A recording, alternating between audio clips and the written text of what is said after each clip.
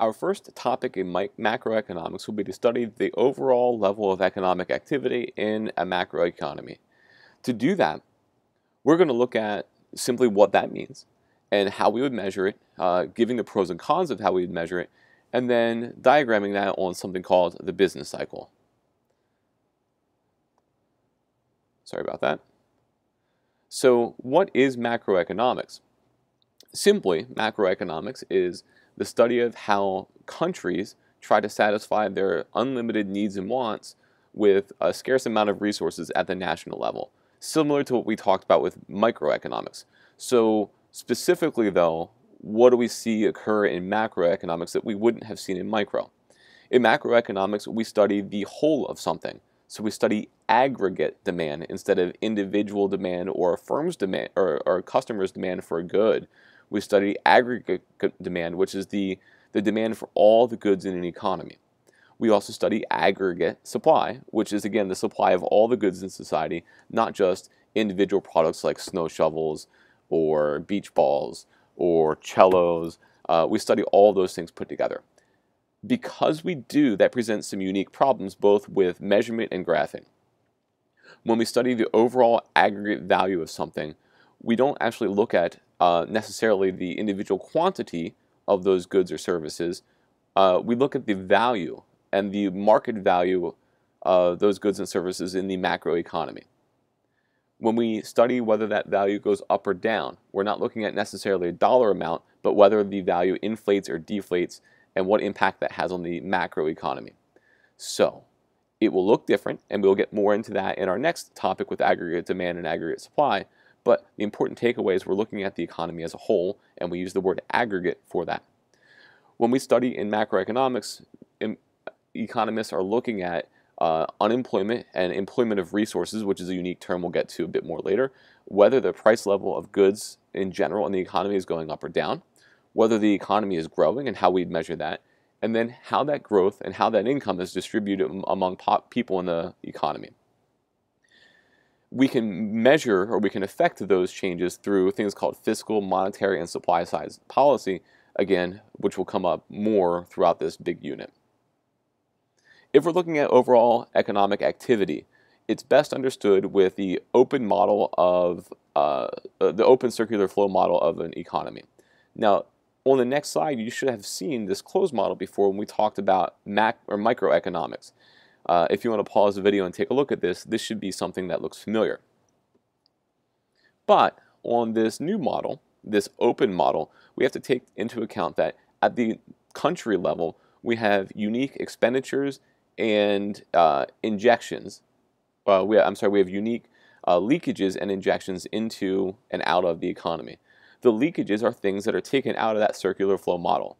You will see more of this in a particular screencast lecture for this model.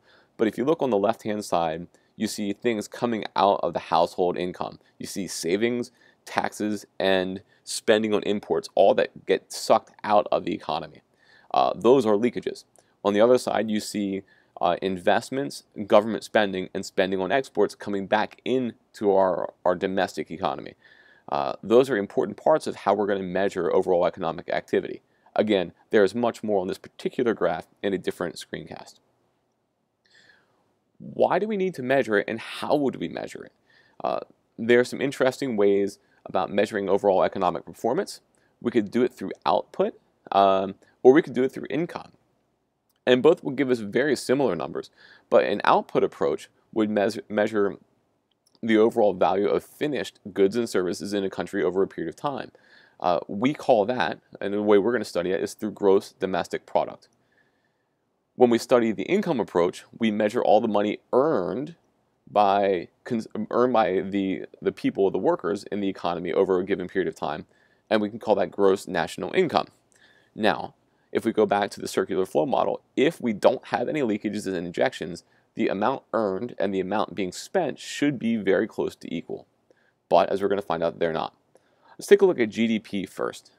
GDP is calculated with the equation consumer spending, C, plus investment spending, I, plus government spending, G, plus the net exports, exports minus imports.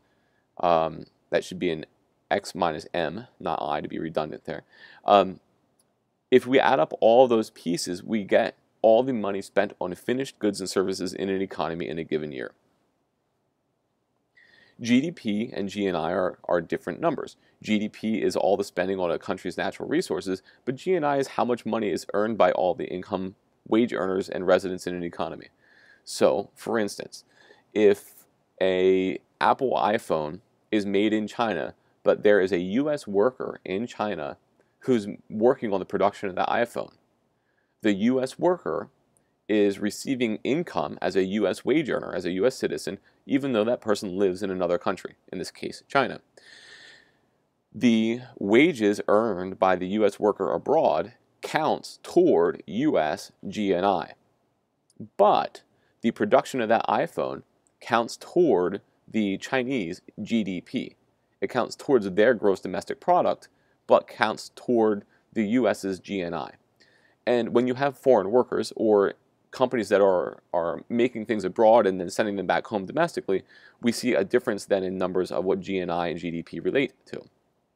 We can go through more examples of this if you want. Toyota products are manufactured and sold in the United States. Those account for US GDP. The income of a Japanese manager, perhaps of a Toyota plant in the United States, would count then back towards Japan's GNI. When we measure GNI and GDP, we have both real and nominal values. Nominal values are the measure of that value that particular year. So if you see nominal GDP, it's the GDP of that given year in that year's value, in that year's dollars, or in that year's euro. A real value, though, takes into account a very important aspect. It takes into account the inflation or deflation of a country's currency over time. So if we're looking at GDP growth of a country like India from 1970 to 2015, and we use the nominal measures, it looks like India's GDP might be growing very, very quickly. But we have to remember that inflation is a component of what's causing the value of their money to go up. So whenever we try to compare GDP and GNI, we must remember to use the real value and not the nominal value, or else we're going to get a skewed statistic over time. Now, you will also see GDP and GNI reported as total GDP and GNI, or per capita GDP and GNI. The per capita value divides the total amount by the entire population of a country, and again, using India as an example, the per capita GNI of India might be relatively low, even though their total GNI is quite high. It is a developing economy, but they have over 1 billion workers.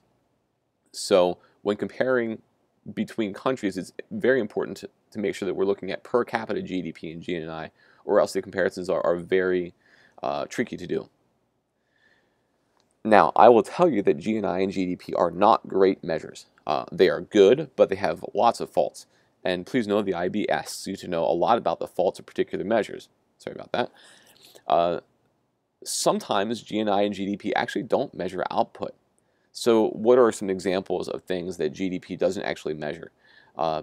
Things that aren't finished goods and services. If you have a manufacturing process that there's multiple steps, and your company does one step and then sells it to another company who then finishes the product, the in-between steps aren't measured in GDP. Okay? Neither are if you trade one good or service for another. So if a family member gives you something, even though it's an exchange of wealth or value, there is no impact on GDP. If you make home improvements, if you redo your bathroom in your house, even though, yes, you're paying for all the physical things that combine into redoing the bathroom, the overall value of the house that goes up because you've done that is not counted in GDP. If you have a backyard garden and you're growing fruits and vegetables, the money that you're saving or not spending on those goods in a marketplace, that is not counted in GDP. So these are small potatoes, no pun intended really there. These are small measures, but they do impact GDP. GDP also doesn't measure, if we're looking at the first component there of measuring output, they don't measure the underground or parallel markets, which in the United States we would call these black markets. Those components, things that are sold illegally, aren't caught in GDP. Don't think about just the illegal or illicit marketplace, but also think about somebody who sells their labor on an illegal market. If you're babysitting and you're not paying taxes, that's not counted in GDP. and technically it's an underground market, you are selling your labor to somebody without it being officially recorded.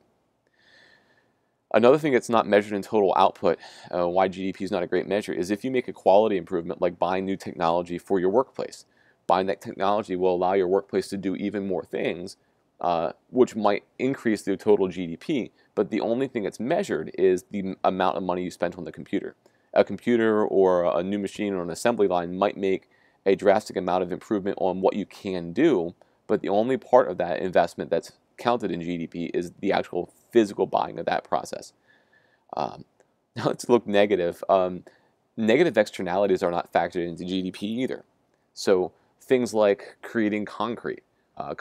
Concrete production is highly polluting, but those negative production those negative production values aren't detracted or aren't subtracted from GDP. It's just the value of physically producing that finished good, that finished concrete. So GDP and GNI don't measure everything. They're far from it. They are a good measure of national income or national production, but not perfect.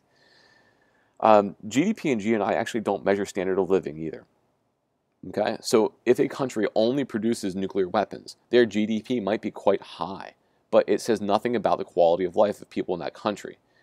If a country is making improvements in education and health, but those improvements in education and health do not impact the overall performance of the country yet, you don't see any bump or improvement in GDP or GNI right away, but guaranteed if you're improving people's education, then 5 or 10 years down the road, their national income or their individual income that contributes then to national income will be higher. So we don't see these standard of living improvements that are included in GNI and GDP. They don't measure how much money you spend on leisure activity. So how you spend your money isn't measured at all. It's just measuring what money is there. Very important for our course, GDP and GNI actually don't measure real value of, they don't measure accurately, and you can't compare impact over time. What do I mean by that? You have to use the real values of a country, which is important, so you negate the inflation, but you also can't compare accurately China's growth to India's growth to the United States' growth over time, because all you can show is that one country is growing one way, but you can't say that one country's growth significantly in one year is better than another country's growth in that particular year, because you can't compare one country's growth to another just by looking at GDP. There are other ways of doing that, and GDP gives you an idea of how to do that, but you can't make absolute conclusions about the country's growth based on GDP or GNI alone. And the last one I want to bring up relates to something else that we just said about negative externalities above. Neither GDP or GNI actually account for environmental issues, environmental sustainability, which leads us to the Lorax and green GDP. Now, because GDP and GNI do not accurately account for those negative externalities, economists have come up with a measure called green GDP. If you think about a country like China, who's industrializing very quickly, but has loads of pollution while doing it, the measure of green GDP tries to subtract out from the total GDP, if you look at the third bullet point, from the total GDP, they try to subtract out the value of environmental degradation and the expense to clean up environmental problems. So China's one example. We see in the news quite a bit about the pollution in Beijing.